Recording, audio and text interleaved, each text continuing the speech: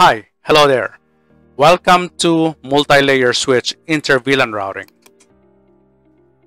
Multilayer Switch inter-VLAN routing. Okay, so let's have a demonstration of a multi-layer switch inter-VLAN routing. Okay, so before that, let me give you some overview about the multi-layer switch inter-VLAN routing. So multi-layer switches can perform layer 2 and layer 3 functions. Okay, so replacing the need for a dedicated router. So if you have seen the video demo on the ROAS, okay, or on the legacy inter-VLAN, so we use there a router. Okay, now in a multi-layer switch inter-VLAN routing, there is no need for the use of the router. So we will be using a multi-layer switch or a layer 3 switch on our topology here. Okay, so on this video demo, I'm using 3560 24 port switch.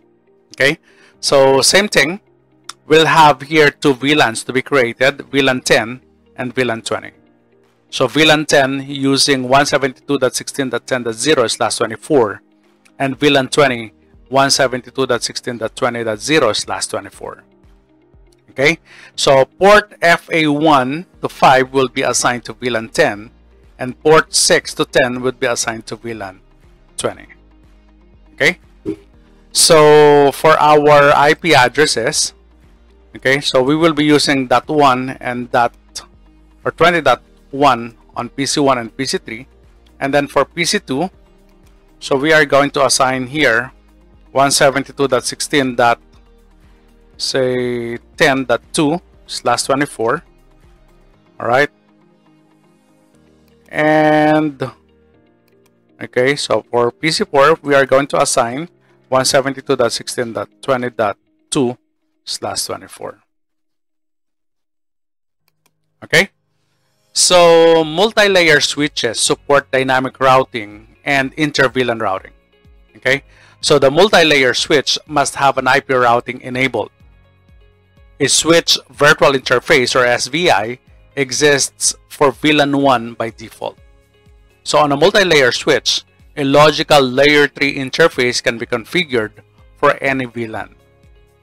So the switch understands network layer PDUs, therefore can route between each SVIs, just as a router routes between each interfaces. So with a multi-layer switch, traffic is routed internal to the switch device, and then this routing process is suitable and scalable solution. Okay, so let's have the topology here. So let's create our topology. Okay, so let me connect PC1. So all right, so connecting PC1 to our multi-layer switch. That's 3560. I can use any port 1 to 5. All right, so same thing with PC2 here. Let me use port 2. Okay, and then for PC3, let me use port 6. Okay, and PC4, let me use port 7. All right, so let us assign an IP address here. Okay, so let's assign an IP address for PC1. So for PC1, this would be 172.16.10.1. okay, so this is /24/55. Our default gateway would be 172.16.10.254. okay, so let's move on to PC2. So for PC2, 172.16.10.2, right, so /24. Default gateway is 172.16.10.254. PC3. So for PC3, this would be 172.16.20.1. all right, so 255. Default gateway is 172.16.20.254. okay, last PC4. 172.16.20.2. Subnet mask is /24. Okay, and default gateway is 172.16.20.254. All right.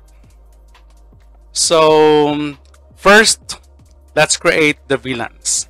Okay, so in this example, we've got VLAN 10 and VLAN 20. Okay, so let's do that.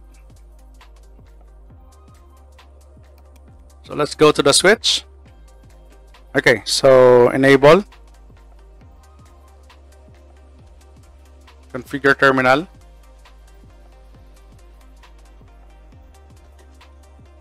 Okay, so let's start with the host name. What's that? Host name, say this is D1. All right, so the first step would be create the VLANs. So let's do that. VLAN 10, okay. Let's name it student. And VLAN 20, name faculty. All right, so do show VLAN. So we have that. Okay, so the next thing is we need to create the SVI VLAN interfaces. The IP addresses configured will serve as the default gateway for hosts in the respective VLAN. Okay, so let's do that for VLAN 10 first. So that would be interface VLAN 10. Okay, so you could have the description. Okay, if you want to, something like, okay, let's have description here. Description, default gateway, SVI for 172.16.10.0/24. Okay, so let's have an IP address. So IP address 172.16.10.254. Okay, 255.255.255.0. Okay, and then no shutdown. All right. Next, we also need to create for VLAN 20. So let's do that. Interface VLAN 20. Okay, so you could put some description also. Let's have description. Okay, so this is the default gateway.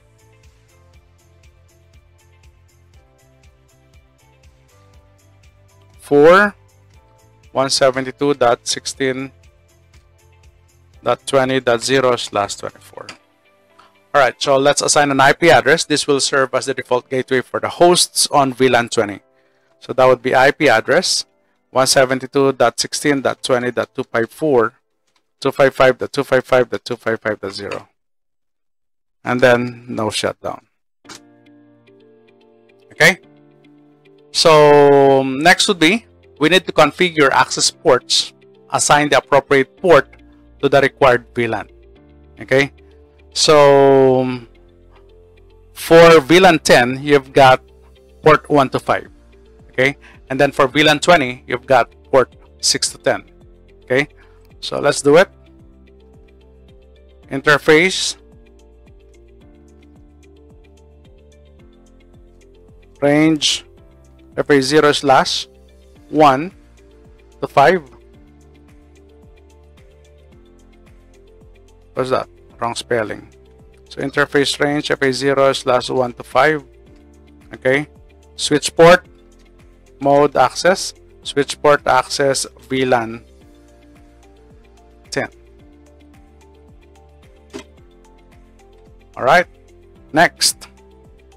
So interface range FA0/6 to 10. Switch port mode access.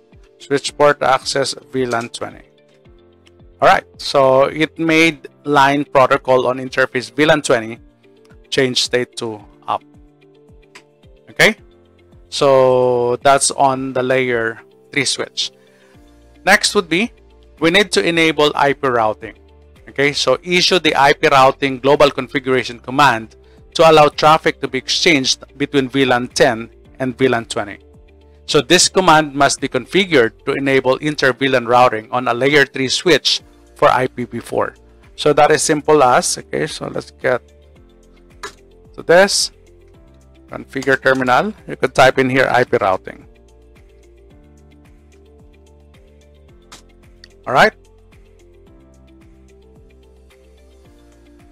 Next would be, let's test the connectivity. So from a host, we could verify connectivity to a host in another VLAN. So using the ping command, so it is a good idea to first verify the current host IP configuration using ipconfig. Let's check this one. Okay, so let's check it the traditional way of doing it. Command prompt, ipconfig. Okay, so ping.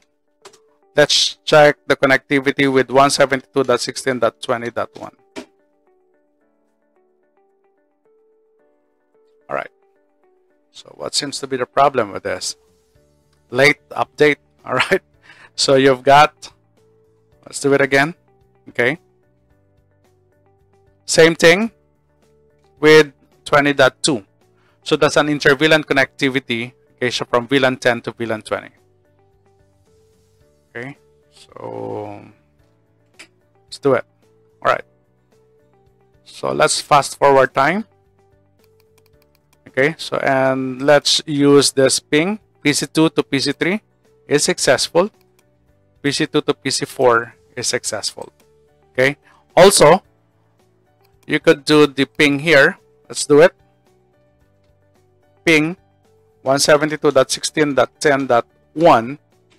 Okay, so this is going to PC1. Okay, from VLAN 20 PC3. And same thing with PC2. So we have connectivity. Alright. And then let's check PC4 to PC1. It's successful. And then PC1 to PC4. Alright. So we have shown the inter-VLAN, okay, connectivity using a layer 3 switch.